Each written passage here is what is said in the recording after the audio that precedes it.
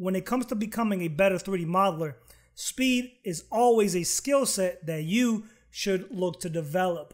In this video, I'm going to be showing you some killer tips on how to improve the speed of your 3D modeling that's going to have you well on your way to becoming a 3D modeling beast.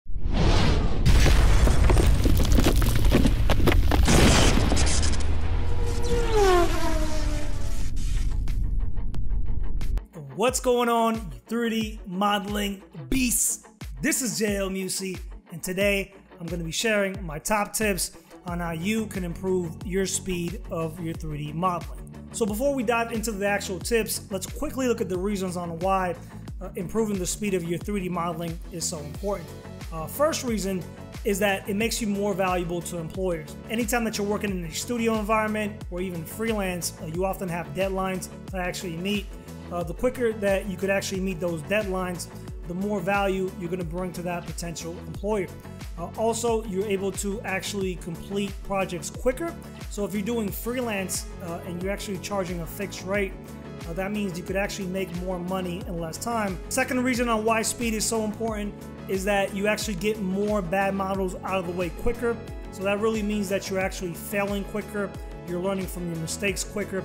And sometimes it does take a while for you just to develop good habits and also figuring out the bad habits that you are developing, stepping back and assessing, what's actually truly working and what truly is not. And lastly, speed actually builds momentum.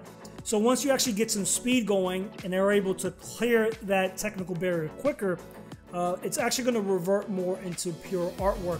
And creating artwork is really what's going to motivate you and help you keep momentum on your side and make great looking art. Before we get started, make sure to smash the like button. It really does help the channel grow and really get this video out to more artists that are looking for this type of information. If you haven't done so already, make sure to download your copy of the Hard Surface Modeling Cheat Sheets, which is a great companion piece to all my YouTube videos. And make sure to stick all the way to the end because I actually have a real cool bonus tip for you. So without further ado, let's get on with the video. Most of these strategies to improve the speed of your 3D modeling can actually be implemented regardless of what 3D package you're using, whether it's Maya, Modo, Blender, 3D Studio Max, Symmetry, and how it could dramatically improve the speed of your 3D modeling. So if we actually take a look at this model right here, this is an asset that I built for a 3D Maya modeling course that I currently teach. If you're just starting out as a 3D modeler, this can seem a little bit intimidating, just the amount of detail and the amount of pieces. If we go here and we hide this and we enable these pieces here, now the intimidation factor should subside a little bit, right? This should look a little bit more manageable. The truth of the matter is that this shape and these shapes are actually pretty much the same. Meaning this is pretty much all the unique detail that I modeled here, and I use Symmetry within Maya, and this can be done pretty much in any 3D package using standard Symmetry tools and duplication tools. But I took these pieces and I applied some form of symmetry, and I got this result, right? So if I take a look at this chain link here, right, it's actually an offset pattern, meaning I have two unique links, but this is all I really needed to model as far as unique detail, right, for these two links. And then Symmetry took care of the rest, and I had this. And then once this was built, I basically used a duplicate special to create pretty much the rest of this pattern. Same exact thing for this piece right here. I modeled this exactly like I would a 5-spoke rim, where I modeled half of that fifth. Then I applied Symmetry to that to get 1/5. And then I used radial symmetry to actually build the entire shape. So if I go back here and I enabled pretty much all these pieces here and just move them off to the side. So this is pretty much the unique modeling that I did. And this is pretty much the result. So as you could see, there's not that much unique modeling that I did here, right? So by looking at this and then looking at the result, you could definitely see the speed of using Symmetry with your 3D modeling.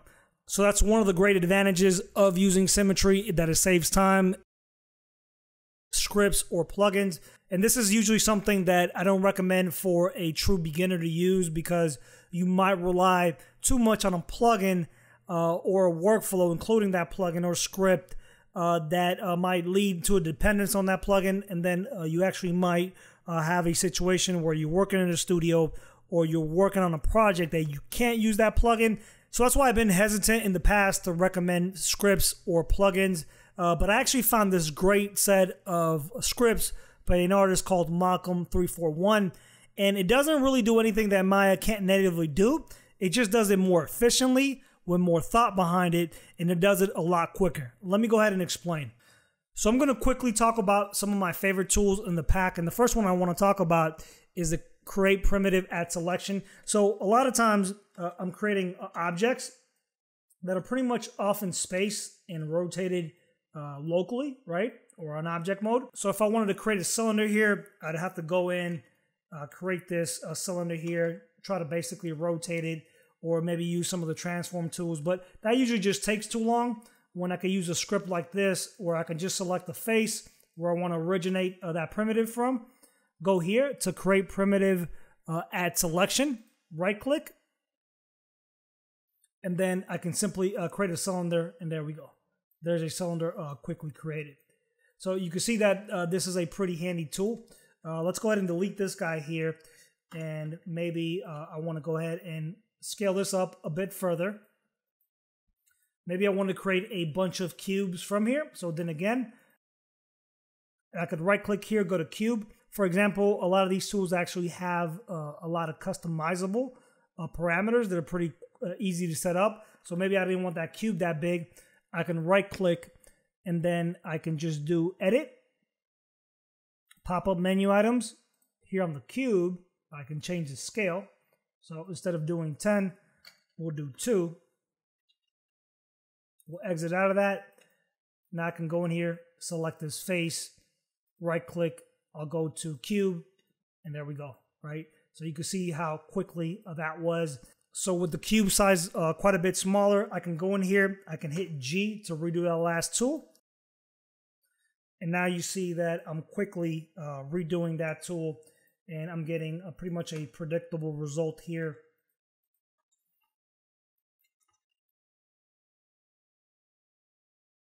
The last script that I want to cover from his pack is the extract and duplicate. Extract and duplicate is something that I do a lot in Maya, and it's something that I spend a lot of time cleaning up within the outliner due to its messy nature, right? So if I go in here and just show you the native tool, you see that we have a basically this cylinder cap here. I'm just going to go ahead and select this vertex. I'm going to convert that selection to faces. Now we have this cap. And a lot of times what I want to do is basically duplicate or extract these primitives from each other, right? You see that if I use pretty much the menu way that Maya has it, where I go to edit mesh and extract. So now we have this messy hierarchy here. We have pretty much these two poly surfaces, right, in this transform node. And usually what I'll have to do is go in here, do edit, delete by type, history, right, just to delete that transform node. Then I'll have to go in here, middle mouse click, drag this out of this group. Same thing here, drag this out of this group, and simply go in here and delete this entry group node just to get these two separate shapes. And what this set of tools actually does is it extracts and duplicates, and it does pretty much all that cleanup instantly. So I'm going to delete this, create that cylinder again, take that cap, convert that vert to faces. Now I'll run the script, and you see how much cleaner that result's going to be. So I'll do the extract, and there we go. I have the extracted face and pretty much the original piece that this was extracted from. And I could also do this with the duplicate option, right? So a lot of times instead of extracting, I want to duplicate. So again, I'll take this vert, convert the selection to faces to get that cap. Instead of extracting, I'll go ahead and duplicate. And now we have this duplicated, right? We still have our original pretty much unscathed, and we have a very clean outliner, right? And this is something that I use quite a bit. Obviously, I showed you with primitives. So a lot of times what I'll do is I'll go in here, right? and I'll take pretty much patterns like this. So what I can do is I could select this invert here. I can go ahead and convert this to a face and then just simply grow my selection. So now I have pretty much this pattern that I might want to go ahead and work with. And I can go in here and do the duplicate option. And if we look here within our hierarchy, right, we have pretty much this clean piece. So now I can just center the pivot and there's our clean shape. And when you are working with group hierarchies, the script will basically try to respect that, which is pretty nice. So it won't throw it way off somewhere else. It'll recognize that you have it in a group hierarchy. It'll respect that. And, you know, I didn't have pretty much a mess of multiple nodes and transforms to clean up. So I've been using the Script Mega Pack for the last 2 weeks. Definitely been loving it. Definitely actually made a difference in the speed of my 3D modeling. And I'm pretty fast at modeling, but you know, this just cut out a lot of the repetitive stuff or a lot of the weak areas that Maya has as far as just pretty much optimizing things like the outliner or just really some of the weaknesses within the built-in tools. And I definitely recommend that you do get the Script Mega Pack. You can buy these separately, but you actually save quite a bit of money, and for under 25 bucks, you could actually get all the scripts that Malcom releases, and any new script that he does actually create, it will actually get placed within the Mega Pack, and you actually get a free lifetime updates, which is very, very nice. It's actually a great value, not only for modeling tools, but he has some great UV layout tools as well. So check out the Script Mega Pack using the link down below. Next tip on how to speed your 3D modeling is actually to create blockouts of your model as a starting point. So a blockout is pretty much meant to establish basic primary forms, keeping things simple. When you start doing a blockout, the advantage of it is that things are pretty simple, pretty light in topology. One of the benefits of creating a blockout like this for maybe a bicycle, right, is that you get to see everything almost completed, right? Everything being represented, and you actually get a good idea if everything's going to fit together. The last thing that you would want to do is go through the whole process of modeling this with a bunch of detail, only to figure out that, you know what, this crankset here doesn't quite fit, or maybe these rims right here, right, start penetrating into this frame right. So creating a blockout might seem like a waste of time because at the end of the day, most of these pieces will pretty much get replaced. Early on, it does help you establish your primary forms, figure out what everything needs to be, and it's going to ensure that everything fits together before you invest a lot of time and detail into a piece that might not really work or fit together with your design. Creating a blockout has a lot of other advantages that actually tie into time, meaning that while you create the final version of this model, you can pass on the blockout to a technical artist or a rigger, and they could actually start building the controls because most of the primary forms or shapes already been established, right? So that rigger can go ahead and start building that rig. Another great benefit of using a blockout is that it's very freelance friendly, meaning that you could actually incorporate the blockout as a milestone payment. So you could actually create the blockout for a client, and that client can actually approve that blockout or send it back for more revisions. That gives you the added benefit that you didn't really spend a lot of time creating these complex shapes, yet the client could actually get a good idea of what the final product is going to look like. And talking about the final product, if we go in here and we unhide, we see that this is the final product of the bike. And if we take this and we overlay it with the final model, you see that there's not really a lot of big changes that happen here. The frame is identical, really just mainly this seat right here. So creating the blockout is going to give you a more predictable result as far as the end product. And it's also going to cut back on a lot of backtracking and redoing pieces that you thought were initially going to fit and end up that they actually don't. And the bonus tip for improving the speed of your 3D modeling is a process that I call Booleans and clean. Yes, Booleans actually reminds me of this stupid meme that I saw on Booleans. And the overall idea of using Booleans to create clean shapes is a concept that some artists do miss. And this is something that I experienced that, I always thought that Booleans were a bad thing or they led to bad geometry. But if you actually do a little bit of planning beforehand and have a good idea of what the end topology should be looking like, Booleans can be a great asset within your 3D modeling time-saving arsenal, because it allows you to create more complex shapes quicker, and sometimes it allows you to create shapes that would be very, very time-consuming to create without Booleans themselves. So here I have a sped up video where I'm working on a piece that was created primarily with Booleans, and then it was cleaned up later.